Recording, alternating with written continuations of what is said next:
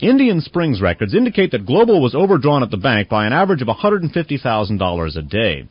When Global filed for bankruptcy in late 1983, it listed $15 million in debts to unsecured creditors, including about $280,000 to Indian Springs. The bank, located in a strip shopping center, had about $27 million in deposits when it failed in January of 1984. Azima's Global, quote, certainly did contribute to the failure of Indian Springs State Bank, said Michael Manning, a Kansas City lawyer hired by the Federal Deposit Insurance Corporation to investigate the bank's failure. Federal law enforcement sources told the Post that the Criminal Intelligence Division of the IRS investigated Azima in connection with the bank's failure. Sources said the IRS referred the evidence it gathered to the Justice Department's Organized Crime Strike Force, which in turn asked the FBI to look into the matter. According to one source in the case, the FBI did not investigate because it was told by the CIA that Azima was, quote, off limits, unquote. That last sentence again. According to one source in the case, the FBI did not investigate because it was told by the CIA that Azima was, quote, off limits, unquote.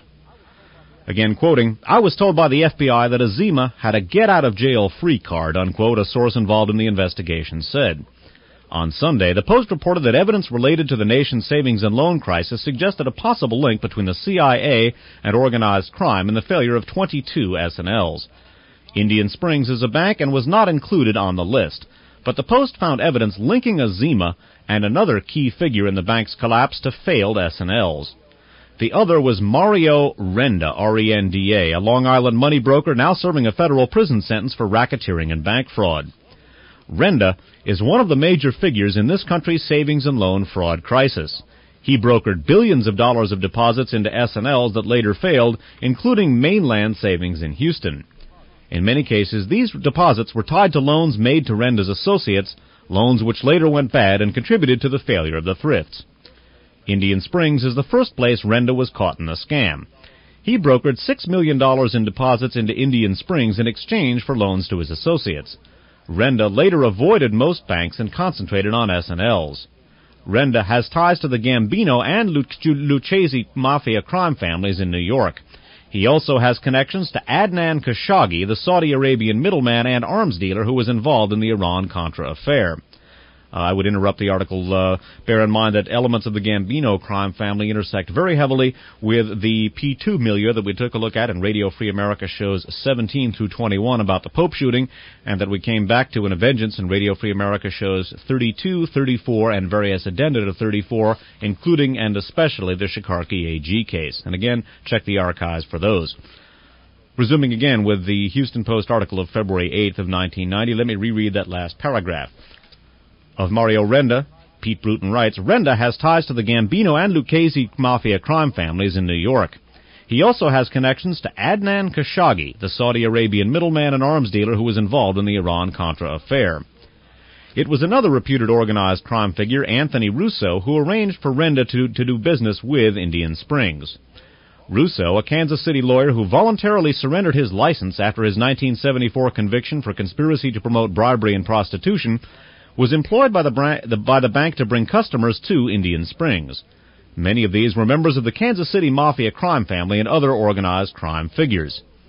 It was also Russo, a global consultant and advisory director, who brought Azima and Global to Indian Springs. That last sentence again.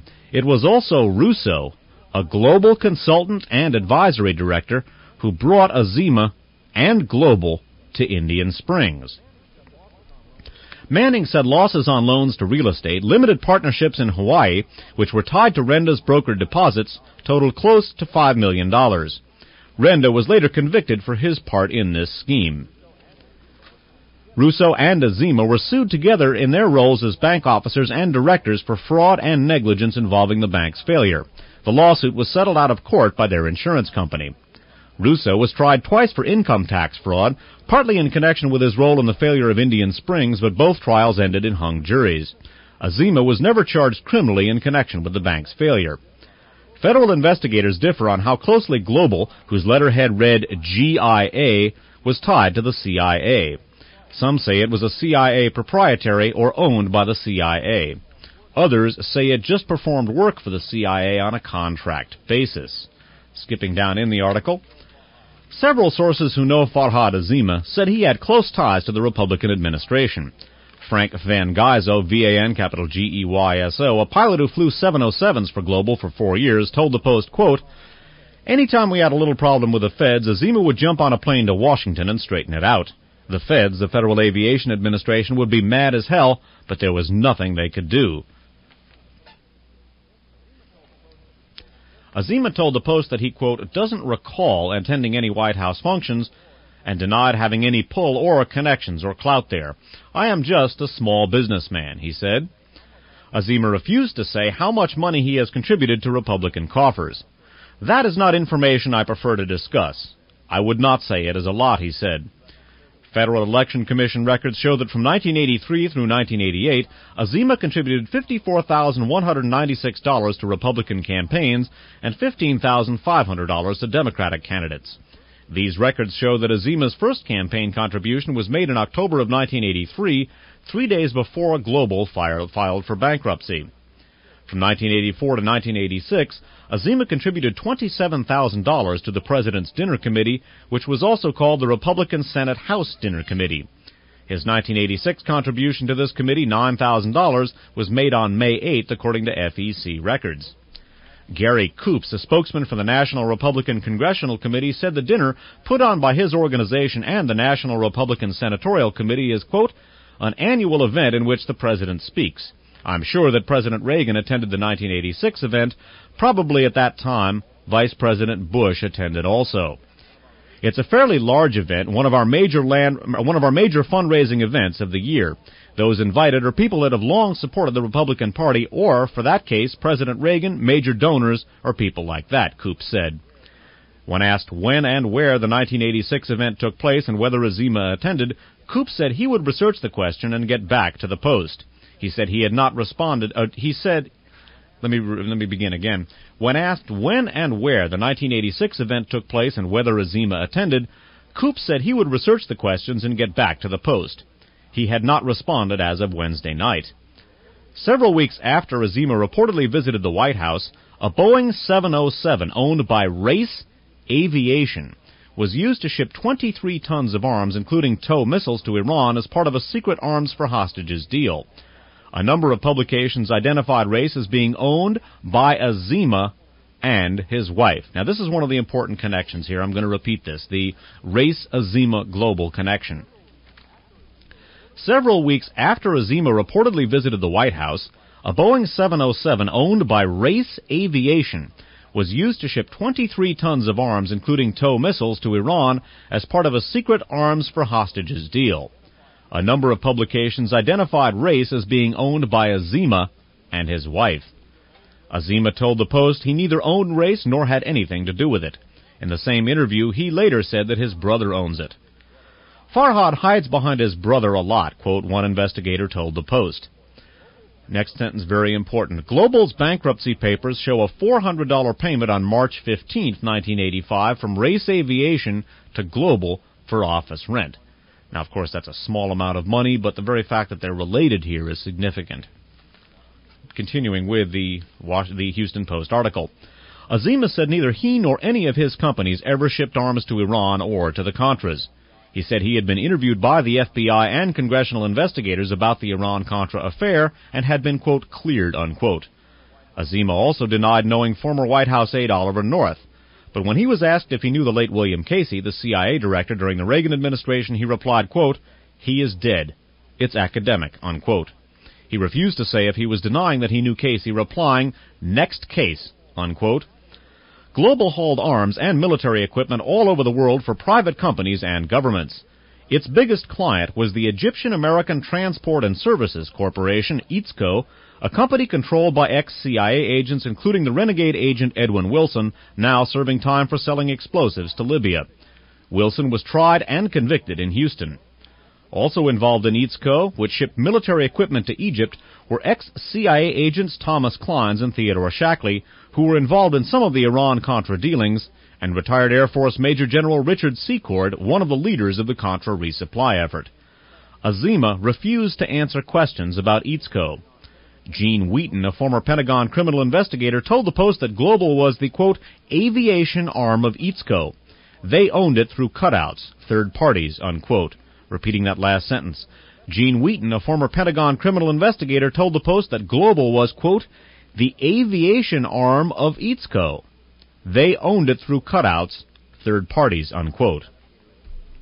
A private investigator in Houston who has looked into Global and EATSCO agreed, quote, Wilson, Kleins, and Secord incorporated Global, the investigator said. A possible connection between Global and the CIA involves an ex-CIA contract agent and pilot, Heinrich Rupp. Rupp was sentenced to 2 years in prison for a scheme involving alleged mob associate John Napoli to defraud a Colorado bank. An ID card with Rupp's name and picture on it, dated November 1st, 1975, shows Rupp to be a vice president and pilot for Global International Airlines out of Dallas. The Texas Secretary of State's office has no record of any Global International Airlines incorporated in Texas. Azima's company was Global International Airways, not airlines. But several sources close to Rupp said the two Globals are the same. Azima denied knowing Rupp and denied that Rupp had any connection to his company. In their new book, Inside Job, The Looting of America's Savings and Loans, co-authors Steve Pizzo, Mary Fricker, and Paul Muolo write that, quote, Global International developed a reputation among insiders as one of the CIA's secret charter airlines, unquote. They note that some former pilots with Air America, a CIA air proprietary, showed up on Global's pilot rosters. Several of Global's creditors listed in its bankruptcy case had connections to the CIA and the Contras, prompting a former intelligence agent and arms dealer to laugh and remark, quote, how can they owe themselves money, unquote. One Global creditor, Southern Air Transport in Miami, was a former CIA proprietary that was later sold to James Bastian, an ex-CIA lawyer. Southern Air Transport provided planes for the shipment of arms to Iran and to the Contras. Azima said he doesn't recall, quote-unquote, any work that Southern Air Transport did for Global. But Van Geyso, the former Global pilot, said Southern Air did maintenance work on Global's planes when they were in Miami. Van Geyso said he would make hauls from Miami to Chile, Peru, and Colombia with cargo that included cars, computers, refrigerators, and televisions. On one return trip from Bogota, Colombia, he brought back illegal drugs. A former FBI agent who had investigated Azima said he had heard about Global planes flying guns to different places and then coming back with drugs. Azima denied any knowledge of Global aircraft carrying drugs. A big Global customer was the U.S. Department of Defense, which owed Global $100,000 according to its bankruptcy filings. However, Global owed the Department of Defense $367,000 according to bankruptcy records. And the article goes on for a while. One of the interesting things, I'm not going to go into it in any detail, but Morris Schenker, a late organized crime lawyer, has also been linked to Global and some of the operations of Global. These are the main connections. Schenker, by the way, has also been linked with the Dunes Hotel in Las Vegas. The national security connections here are the ones that I'm most interested in. Now, those, at least past the point, are inextricable with the organized crime connections, but I don't want to get too much into the OC connections per se, because I think that's likely to obscure some of the more important national security connections, although to a certain extent, to distinguish between the two of them is to draw an academic distinction, because they are inextricably connected. Now, bear in mind here, the main institutional names, Indian Springs State Bank, that fails in part as a result of loans to Global. Now, there may be two Globals, but according to the article here, or at least according to a person quoted in the article, they are one and the same. Now, Global, in turn, is connected to Race Aviation and to Southern Air Transport, two airlines both involved in various phases of the Iran-Contra scandal. Southern Air Transport maintains Global's planes when they were in Miami, and Race rented from Global too, apparently. And in turn, now, according to a couple of different people, Global was basically owned, it was the aviation arm of EATSCO. And the three main people involved here are the aforementioned Farhad Azima, Anthony Russo, and Mario Renda. Although Indian Springs State Bank is a bank, Mario Renda apparently involved some of the financial shenanigans that brought them down with some of the S&L scandals that he was involved with, notably Mainland Savings. Actually, it doesn't say here that he was involved with the mainland, that the Indian Springs Bank was involved with mainland savings, but Mario Renda, or with mainland savings rather, Mario Renda was. And Mario Renda is also one of the key players here. Now, of course, the people involved in EATSCO are strongly implicated in the Iran-Contra scandal, and there are indications, obviously there's nothing here that, at least so far, that's likely to get a conviction in court, but there are indications that the operations delineated here to a certain extent, the operations of Global International Airways, the connected failure of the Indian Springs State Bank, and this tangle of individuals, Messrs. Renda, Russo, and Azima, with their connections to various people, including the Gambino family, also, of course, Adnan Khashoggi, one of the central players in the Iran-Contra scandal. Those indications of possible drug smuggling, possible involvement with aspects of the Iran-Contra scandal, of course, all of that roundly denied by the individuals involved. But certainly, although as yet we have not got a smoking gun in connection with this particular case, there certainly appear to be enough national security and mainstream right-wing connections, that is to say the Republican Party, to warrant a serious investigation. Again, FFT, GFFR, food for thought, grounds for further research. Not anything, at least in this article, which, from the information presented in the article, is going to get a court conviction in the aspects, the various aspects of the Iran-Contra scandal, but certainly a lot of things that would indicate that they are connected to things which might, and I think this particular article is one of the most important in the Houston Post series.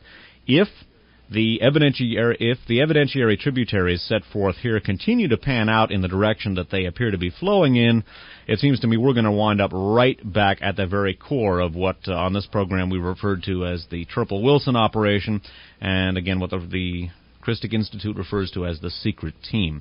Very, very important article, one of the most important in the series on the CIA and SNL. We're going to take a short musical break now, and I'm going to come back with another very, very important article, which again will involve some of the same elements strongly implicated in the Christic suit and the Iran-Contra scandal. And again, there will not be an absolutely hard connection between the Iran-Contra scandal and related activities and the names of individuals and institutions that are going to be set forth here. But again, there are strong indications that that may be the case. And in the category of FFT, GFFR, we're going to pursue that at length and in detail in just a few minutes. We're also going to supplement some of the discussion specifically from the Houston Post on the SNL-CIA connection with some fine information from a great manuscript, a characteristically excellent work by Peter Dale Scott, in which he helps to set forth some of the intersections between the Kerry Subcommittee's badly compromised investigation and the Christic Institute's badly frustrated investigation. All of that after a musical break coming up.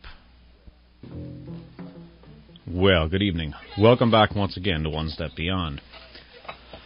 We're going to proceed now with our analysis of the CIA-SNL connection, that is to say, apparent connections of the Central Intelligence Agency and people involved with it to the failure of many of this country's savings and loan institutions that were involved in the recent, or I shouldn't say recent, ongoing SNL scandal. One of the most important articles that was generated in this very important series, put out by Pete Bruton of the Houston Post and researched for us once again by that very same listener. One of the most important articles appeared on February 18th of 1990. Now, the savings and loan here that we're going to be talking about, the failure of the savings and loan, and again, I'm going to sketch out the major players in this article as well, because like the article that we concluded just a second ago about the Indian Springs State Bank, its connection to Global International Airways, the connections to Race Aviation, to SAT, to Southern Air Transport, to EATSCO, to Messrs. Renda, Russo, and Azima. That whole tangle is similar in some ways in terms of the dizzying and somewhat nefarious connections here. Connections which are not, obviously, because of the fact that they were criminal and quite possibly national security related. Those connections have not been fully delineated, and yet there are some very, very tantalizing evidentiary tributaries leading in the direction of the Iran-Contra scandal and many of the people involved in that. So I'm going to sketch out again, for mnemonic purposes, for the purposes of memory here, the major players and some of the major names. Now, the savings and loan that we're dealing with here is the People's Savings and Loan in Llano, Texas. That's L-L-A-N-O. Now, in turn, the failure of the People's Savings and Loan was due to the fact that a fellow named Ray Corona, C-O-R-O-N-A,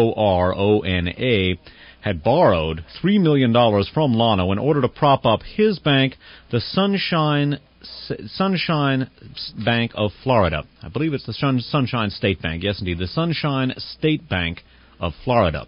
Now, the main connection here, again, People's Savings and Loan. Money taken from People's Savings and Loan was used to prop up the Sunshine State Bank, which is basically controlled by Ray Corona. That, at the time, was being investigated by federal regulators. Eventually, Sunshine went down, and eventually People's Savings and Loan went down, too, because Ray Corona was not able to get the $3 million back to People's Savings and Loan.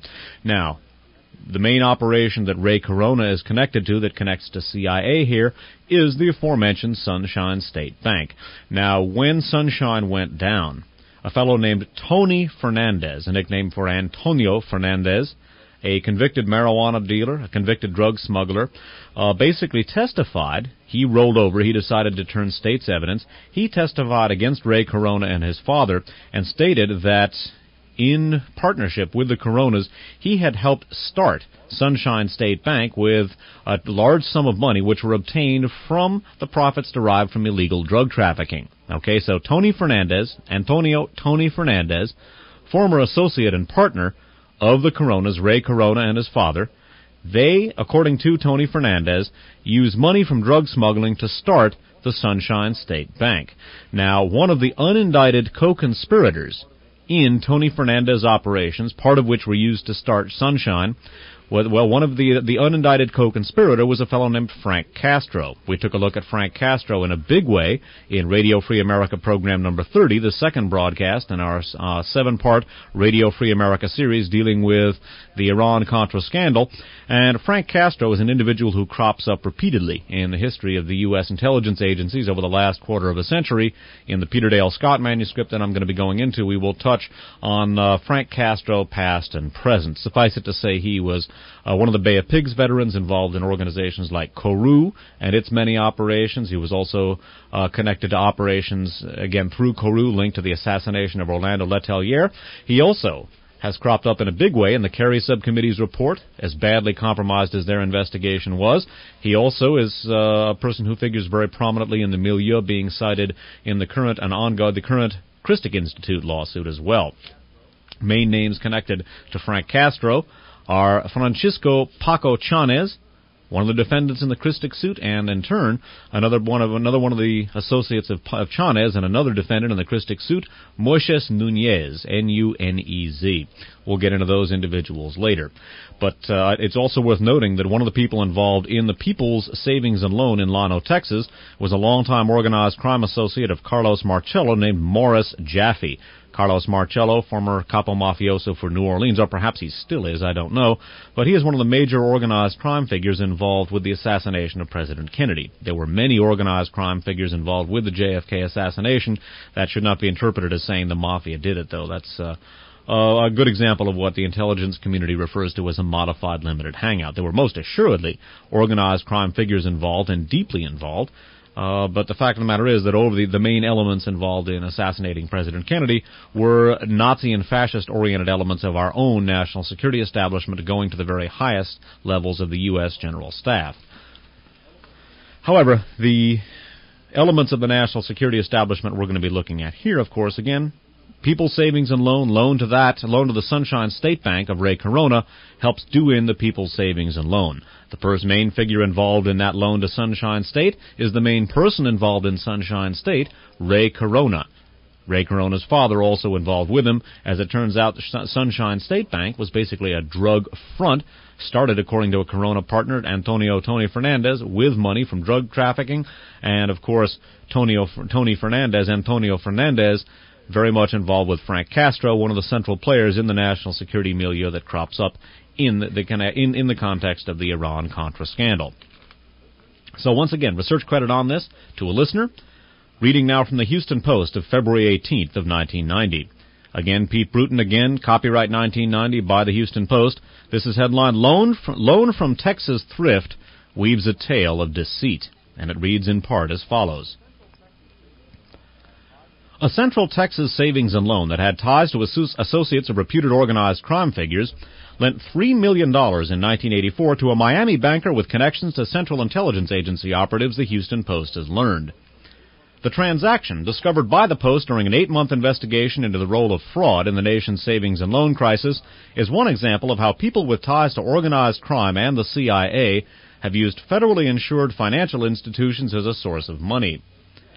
Evidence found by the Post suggests that some of this money may have been used to pay for covert CIA-sponsored activities, including aid to the Nicaraguan Contras that Congress was unwilling to support publicly.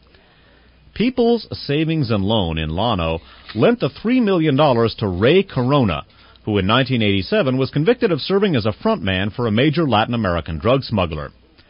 The loan from the small S&L in the little Texas town helped Corona keep his Miami bank, Sunshine State Bank, in business, while federal regulators were trying to shut it down for making imprudent loans. Federal banking officials refused to release information on whether Sunshine State Bank lent money to any of Corona's CIA associates who were actively assisting the Contras in 1984. Sunshine State Bank was purchased by Corona in 1978 with drug trafficking profits. The land where the bank was located in Miami was used by Corona as collateral for the loan from People's Savings. Corona repaid his People's loan 6 months after he received it and 4 months before he was indicted for racketeering. But a $2.3 million loan from People's to a Corona associate in Florida was never paid back and helped contribute to People's failure in 1988. People's Saving was insolvent at the end of 1986, and by June of 1988 it had a negative worth of $203.6 million. Interrupting, I made a slight error in my introduction. It was not actually the loan from People's Savings to the Corona Bank that did in People's Savings and Loan. That was for $3 million. It was a $2.3 million loan from People's Savings and Loan to a Corona associate in Florida. So I made a slight factual error. That should be corrected. Again, it was a Corona loan, and it was multi-million dollars, but it was not the loan to Corona's bank. It was a loan to an associate in Florida. So I stand corrected on that. Resuming again with that last paragraph, People's Saving was insolvent at the end of 1986, and by June of 1988 it had a negative worth of $203.6 million. It was one of 4 insolvent Texas thrifts sold to Centex at the end of 1988 at a total cost to the federal government of $429 million. At that time, regulators criticized People's lending practices and reliance on brokered deposits for which People's had to pay high interest rates. That last sentence again. It was one of 4 insolvent Texas thrifts sold to Centex at the end of 1988 at a total cost to the federal government of $429 million. At that time, regulators criticized People's lending practices and reliance on brokered deposits for which People's had to pay high interest rates. About 4 months before People's Savings made the $3 million loan to Corona, the small thrift was purchased by San Antonio businessman Marvin Haas and Waco businessman Jerry Holley, Holley. People's managing officer at the time, Joel Daniel, said Haas and Holley were introduced to Corona by a friend in Miami, Harold White. Harold White, who was on the Sunshine State Bank Board of Directors, is a prominent Miami businessman and son of Armour White, who is said to be a friend of former President Reagan. Haas said that White is the one who introduced them to Corona. Haas said he did not meet Corona until January of 1984, about a month before the loan was made. I think it was only a couple of times I saw him, Haas said. It wasn't even a meeting, it was just a drink. Unquote. Haas declined to answer detailed questions about the Corona loan. Haas also declined to answer questions about his relationship to Harold White. And skipping down further into the article of Harold White, the Reagan administration-connected individual who made some of these key introductions for Ray Corona, author Bruton writes as follows. Another People's loan to a Corona associate in Florida was never paid off. This was a $2.3 million loan to Harold White, secured by a second mortgage on some Florida property. The loan was inferior to a first mortgage loan of $6 million from Sunrise Savings, which failed in 1985. Sunrise had an office in Houston and made several loans to Houston lawyer and developer John Riddle, a friend and business associate of Houston developer Robert Corson.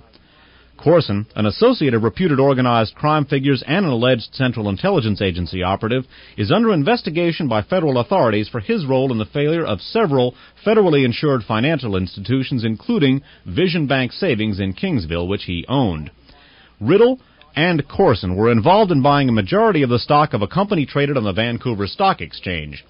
Corson owned 16% of U.S. Paytel at the time Vision Bank Savings made a loan to a borrower fronting for Riddle in the purchase of 62% of U.S. Paytel, sources told the Post.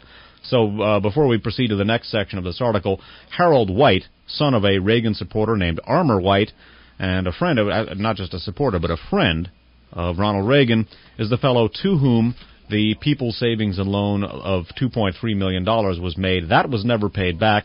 That was actually the loan and not the loan to Corona's Sunshine State Bank, which did in People's State, although Harold White himself was very much involved with Sunshine State Bank's board of directors. He was on the Sunshine State Bank board of directors. Okay, so do bear in mind that it was not actually the loan to Sunshine State. As I indicated, that was a factual error. It was actually the loan to a director of the Sunshine State Bank. I simply had made in my little crib notes here the note, Sunshine State loan to Peoples, just by way of quickly detailing some of these connections, because without the articles in front of you, it's not the easiest thing in the world to keep all of these names straight. It's not all that easy to keep them straight when you do have the article in front of you, as I do.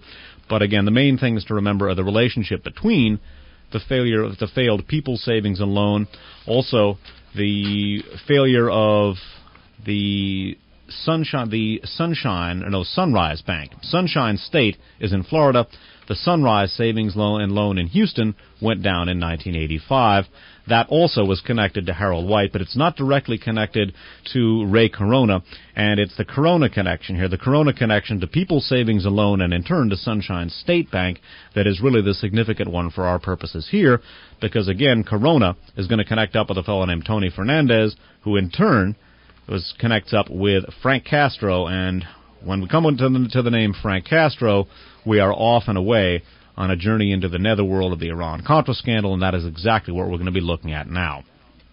So again, People's and Savings and Loan goes down as a result of a loan to a director, not the bank, but a director of the Sunshine State Savings Bank. In turn, people involved with that particular director, Harold White, are also involved in the failure of the Sunrise Savings and Loan in Houston. That's not the Sunshine State Bank in Florida, which is connected to the People's Savings and Loan. This is why I'm only presenting part of these articles, because as confusing as this gets, it gets a whole lot more confusing. And again, this is not meant to be clear. These things are the visible ends of covert operations, and it's not meant to be as not meant to be absolutely obvious on its surface, and it certainly isn't. Nonetheless, it's pretty fishy, and I don't think you can look at this for terribly long without seeing that not only is there some serious wrongdoing, but obviously this wrongdoing appears to go back to elements of the national security establishment. There is not the smoking gun linking this to the Iran-Contra scandal still hasn't come out, but there are so many empty shell casings here and such a smell of cordite in the air that I don't think it's going to be long before that smoking gun turns up, and that smoking gun may turn out to be a machine gun or several thousand by the time the search has been concluded. Continuing now with the Houston Post of February 18th of 1990. People's Savings and Loan also had several connections to associates of organized crime figures. Haas acknowledged being a friend of San Antonio businessman Morris D. Jaffe, who has had long-time ties to New Orleans mafia boss Carlos Marcello. Federal law enforcement agencies have kept files for more than 20 years on Jaffe's relationship to Marcello. Jaffe did not return calls from the Post. Haas said he once worked for Jaffe. He's been a friend of mine for 29 years, 27 years, 26 years, 20 years, I guess, I don't know, unquote. Haas also said Jaffe was his landlord. Haas had an office at the Central Park Mall in San Antonio that Jaffe owned. Skipping down once again, about 6 months after the regulator's testimony about Sunshine being a mafia bank, Corona and his father Rafael, who is chairman of the bank, were indicted for racketeering and conspiracy in connection with drug money laundering at Sunshine State Bank.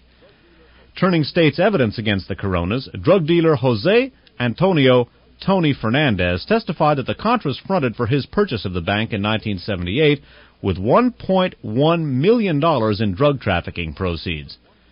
Fernandez, who was accused of smuggling more than 1.5 million pounds of marijuana from Colombia into the United States, pleaded guilty and was sentenced to 50 years in prison.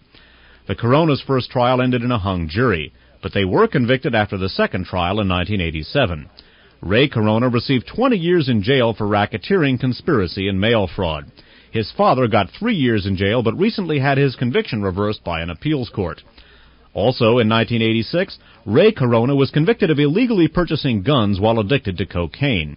He had been charged with buying 9 guns between October of 1981 and October of 1984 while addicted to cocaine and then lying about it on gun dealers' forums. Thus, when Corona got the $3 million loan from People's Savings and Loan in Llano in February of 1984, he was using cocaine and fronting for one of the biggest Colombia marijuana smugglers in the world. An unindicted co-conspirator in the Fernandez marijuana smuggling syndicate was Frank Castro, a notorious Cuban refugee and Bay of Pigs veteran who headed the Cuban National Liberation Front.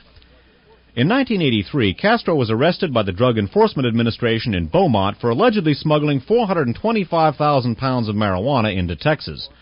The charges were dropped in June of 1984. The same month, he reportedly began training Nicaraguan Contras near Naples, Florida. Castro was indicted along with 12 others in July of 1988 for violating the U.S. Neutrality Act by providing weapons and training to the Contras. Castro and the others said they had the support of the U.S. government in working with the Contras. A federal judge later threw out the charges, saying that the U.S. was not technically at peace, quote-unquote, with Nicaragua. Castro was also accused of using drug smuggling and proceeds, Castro was also accused of using drug smuggling proceeds to help train Contras in Florida. Quote, Frank Castro is a very dangerous individual. He's CIA trained, unquote, said Assistant U.S. Attorney General Daniel Cassidy, who prosecuted Corona for racketeering in the Sunshine State Bank case.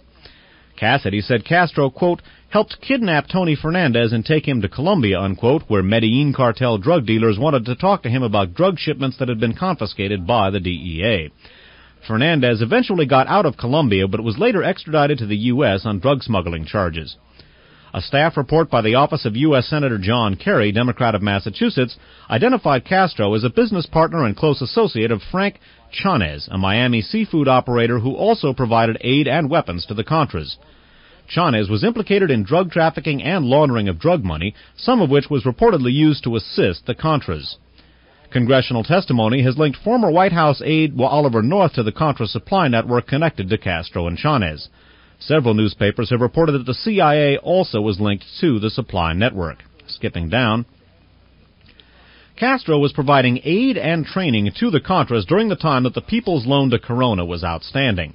It could not be determined if Castro or any other Contra supporter obtained loans from Sunshine State Bank during this time. The records of the bank were seized by the FDIC, which refused to discuss details of loans made by the bank. Corona also had business ties to Guillermo Hernandez Cartaya, a notorious Cuban exile who has connections to both the Mafia and the CIA. At one time, Corona was negotiating to buy a Cartaya bank in Florida. Cartaya was convicted in federal court in 1982 in Texas for fraud involving a thrift he owned in McAllen, Jefferson Savings and Loan, despite an appeal by a CIA agent to a Justice Department lawyer that the veteran of the ill-fated Bay of Pigs invasion not be prosecuted because of his past service to the United States. So again, let me detail this particular connection. And again, we do not have a smoking gun linking the failure of the failures of these savings and loan to the Iran-Contra scandal and the activities. But one of the problems is that information that could provide that link is being withheld. Main names here, we're looking at the People's Savings and Loan in Llano, Texas, and in turn operations involving Ray Corona and his Sunshine State Bank in Florida. Now, Ray Corona got a $3 million loan from People's Savings and Loan to Sunshine State when it was in trouble. That loan was eventually paid back. However, a $2.3 million loan from People's Savings and Loan to a director of Corona's Sunshine State Bank, this a fellow named Harold White, son of Reagan associate Armour White. This loan helps bring down People's Savings and Loan. In turn, there are connecting links between Harold White and some of his associates and the failure of another savings and loan, the Sunrise Savings and Loan in Houston. Main names there, a fellow named Frank Corson, mentioned in another one of the articles but somewhat peripheral to our discussion, and also a fellow named John Riddle. That is an associate of Corson. So it was the Harold White loan, he being a director of the bank, not the actual loan to the Sunshine State Bank proper that brings down people's savings and loan. But again, Ray Corona, the main person with Sunshine State, is also one of the main figures linking Sunshine State to people's savings and loan. And it is the Sunshine State Bank that apparently was started with drug smuggling money and was, for all practical purposes, a front, at least to a certain extent, for drug smuggling. And Antonio Tony Fernandez, the person who started Sunshine State with drug smuggling money, according to testimony he gave in court, one of the unindicted co-conspirators in his operations, Frank Castro. Frank Castro, in turn, works with Frank Chanez, or Paco Chanez as he's known, and also a fellow we're going to look at named Rene Corvo in training the Contras. Also, there is I'm going to have to have that in front of me before I can look at it. The Frigoríficos de Punta Arenas is the name of their seafood company. This is implicated both in the Kerry Subcommittee report and the Christic Institute's affidavit, the Sheehan affidavit, in drug smuggling on behalf of the Iran-Contra, on behalf of the Contra support effort. So we're going to take a look at the details here concerning Frank Castro, Paco Chanez, Frigoríficos de Punta Arenas, and some of their associates by way of connecting up the milieu we're seeing here in the CIA-SNL connection with the milieu that were involved in the Contra support effort, with the milieu involved in the Iran-Contra scandal, that milieu to a certain extent identified in the badly compromised Kerry Subcommittee report. That milieu also, obviously, as we've looked at so many times in the past, particularly in Radio Free America shows 29 through 35, the series on the Iran-Contra scandal, as well as miscellaneous shows, that team's so very much involved in drug smuggling, terrorism, and all the many activities that both myself and, for many, many years before myself, Mae Brussel, had gone into. Short musical break, and then we're going to come back with an excellent part of an excellent manuscript by Peter Dale Scott that will help detail the activities of some of these individuals and give us an understanding, hopefully, of just what exactly underlies the activities of the people we've been looking at and these admittedly tortuous connections between the CIA and the SNLs. Well, good evening. Welcome back once again to One Step Beyond. We're going to proceed now with tonight's archive show detailing the CIA and the SNL connection. Also a number of other things which, if they don't figure directly in the CIA-SNL connection, certainly are connected to the activities of the milieu involved in the CIA and SNL connection, and may ultimately be very much involved with the CIA-SNL connection per se. Now recall, in that last article that we looked at from the Houston Post, one of the main connections between the People's Savings and Loan of Llano, Texas, the late People's Savings and Loan of Llano, Texas, because it failed as a result of a $2.3 million loan to Harold White, who's the director of the Sunshine State Bank. Now, Sunshine State was founded by a fellow named Ray Corona. As we learned in the article, the funding to help start Sunshine State Bank came from marijuana deals or drug smuggling deals from a fellow named Antonio Tony Fernandez, and one of the unindicted, and we're going to see perhaps why he was unindicted, one of the unindicted co-conspirators of Tony Fernandez was a fellow named Frank Castro. We're now going to take a look at Frank Castro, his documented activity, along with Frank Chanez in helping to train the Contras, and the strong indications from documents obtained by the Kerry Subcommittee, and which tend to confirm information developed by the Christic Institute. The indications, again, we know from nobody disputes, including Castro himself, that he was involved in training the Contras with Chanez. Documents obtained by the Kerry Subcommittee, as well as information developed by the Christic Institute, would link he and Frank Chanez to drug smuggling on behalf of the Contras as well. And this is the milieu that figures in the failure of many of the CIA and many of the SNLs, the CIA-connected SNLs. As yet, we can't absolutely link this failure to aspects of the Iran-Contra scandal, but we see the names cropping up all the time. Of course, there are denials of guilt. There are assertions of innocence all the way around. That has tended to be the case with national security investigations in general and the Iran-Contra scandal in particular.